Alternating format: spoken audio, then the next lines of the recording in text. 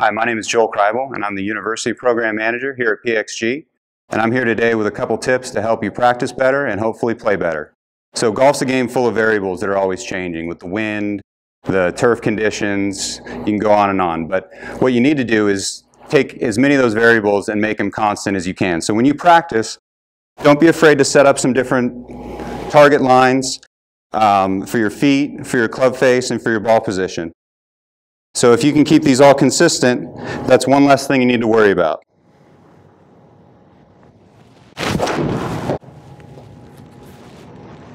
So when you're practicing, do your best to make as many things consistent as possible with your setup so that you don't have as many variables to control the rest of the round.